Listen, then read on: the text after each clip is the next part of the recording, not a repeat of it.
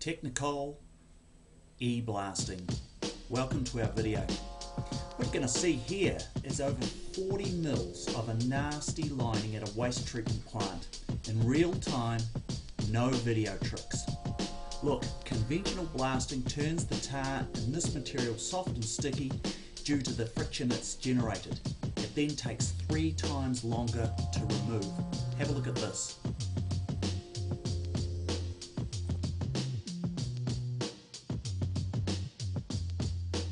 Did you notice how little water was used in the blast? We use about 1 to 2 pints of water per minute when we set up with high performance. We use 75 to 150 pounds of media per hour compared to over 2,000 pounds of media in a conventional sandblaster. Let's talk about how this is possible. There are 2 separate systems working here together. Compressed air supplies the blast and the control circuits. Air-driven water pump charges the pot, which holds only water and media, no air when blasting. These systems are combined near the blast output. The internal plumbing, the blast hose and the nozzle are matched to the CFM range for each model.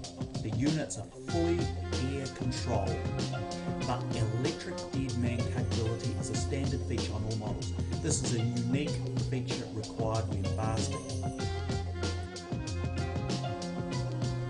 Have a look at this. Now this is a fantastic solution for us in Canterbury here with the amount of restoration and work that we're going to be doing with the rebuilding of Christchurch.